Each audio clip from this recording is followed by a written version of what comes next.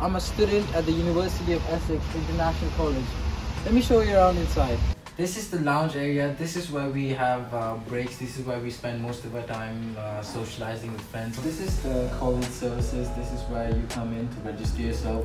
When you first come into the UK, get your BRP and everything sorted out. So these are the classrooms. This is where we usually do our studies. The teacher walks around explaining to each student. It's really convenient for the teacher as well. So this is basically our kitchen.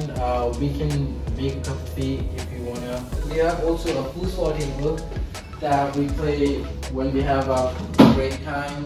Alright, now we're at the common room. This is where we can have a chit chat with our friends, read a book. We can watch movies in here, and we can also play the PS5, play a little bit of FIFA. So this is basically our secret hangout spot. We come here during breaks or after classes.